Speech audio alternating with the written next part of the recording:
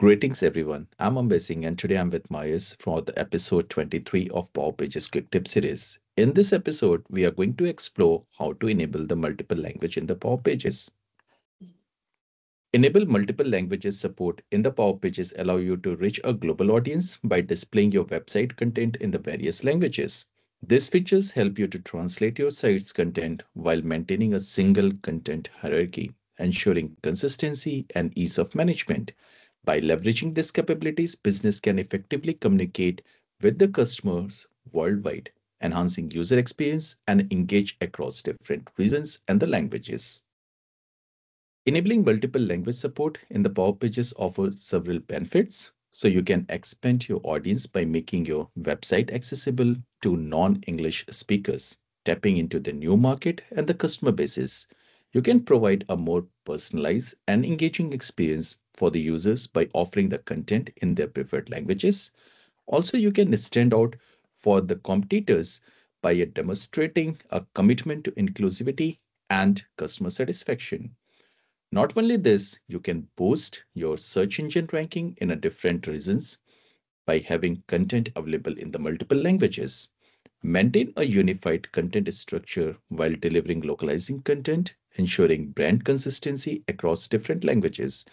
These advantages can help drive growth, improve customer loyalty, and increase overall business success.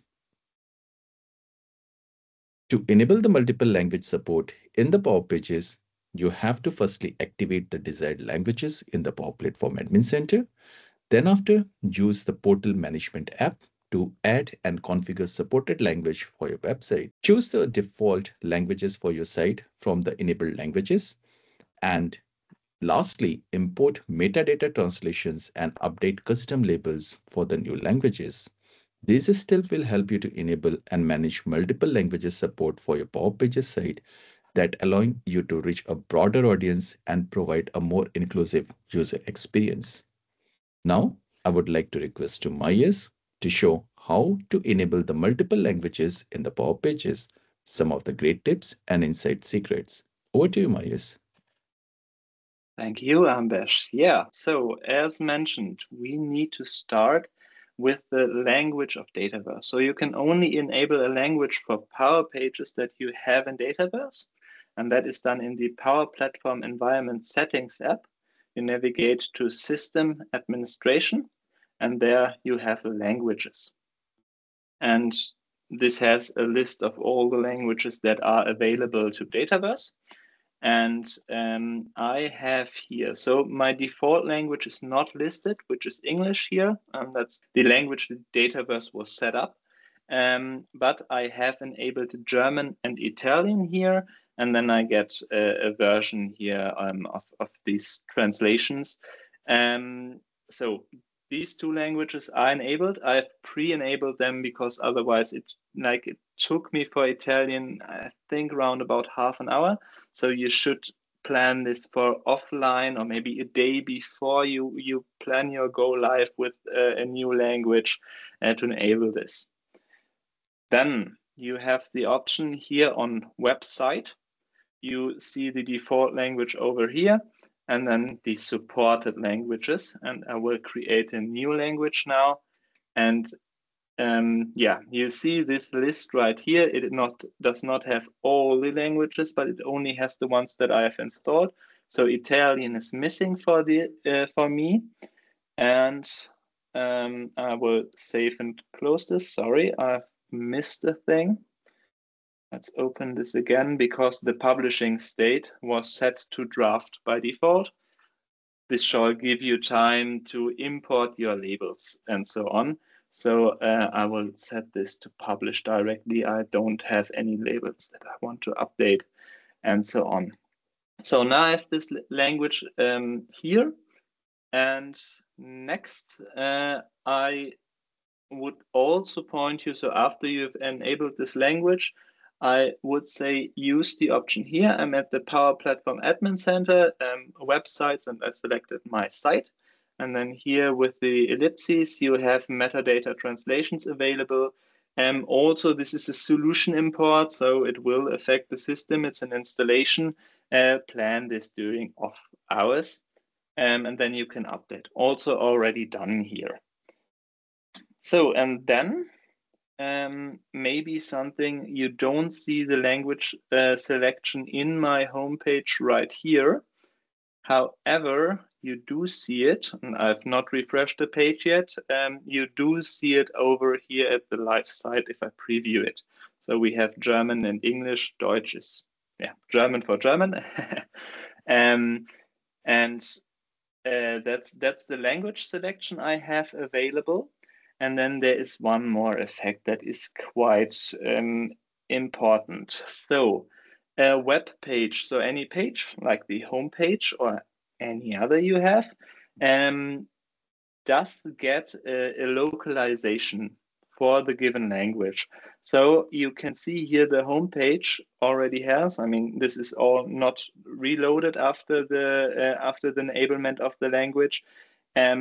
So we see we have a home DE and then home EN, and they both have, for example, the HTML.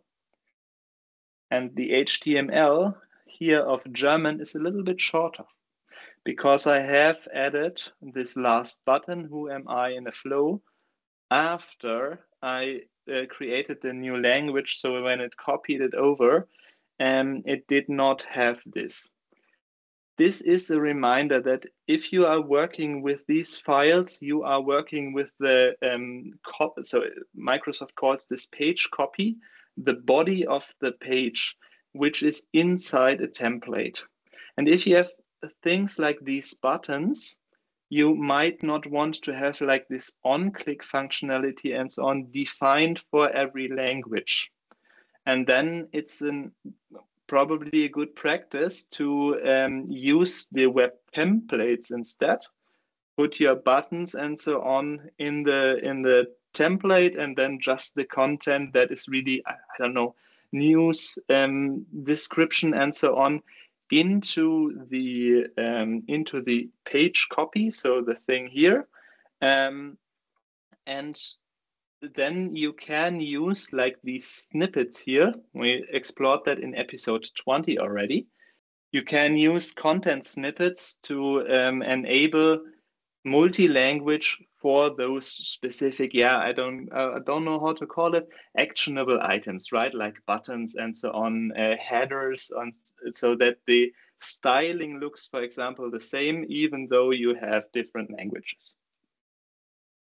So let's click preview here again, and we will see if Italian is now available.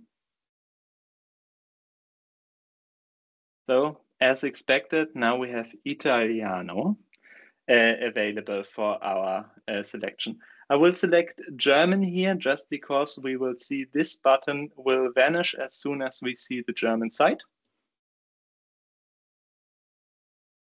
And there we go, only 3 buttons, but some of the buttons are now translated because I had them in content snippets with a German translation.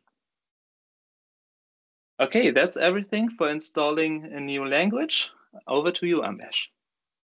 Thanks, Myers, for the wonderful demo. Make sure that the process to enable the languages on the data was complete before continuing to the next step. It may take an hour or more to provision these languages.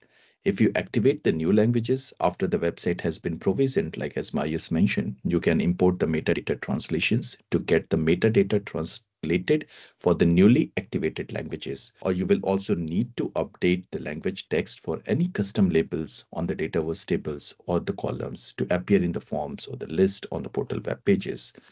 The configuration field on the home page of the content page is not inherited to the existing content page. They are used only in the creation of the new content page.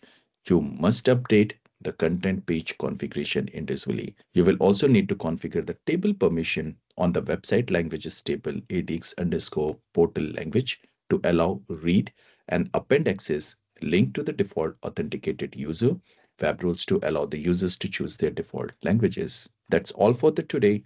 Also, stay tuned to this channel by subscribing or pressing the bell icon. Share the videos with your friends and the colleagues who are having the same skill sets like you or want to deep dive into the Power Pages. We will be coming up with a more interesting tip, knowledge sharing, and the lesson learning around the Power Pages. Also, please be aware and keep your eyes into the description of the video so that you are always up to date with the latest information. Till that, have a nice time and happy learning. Bye.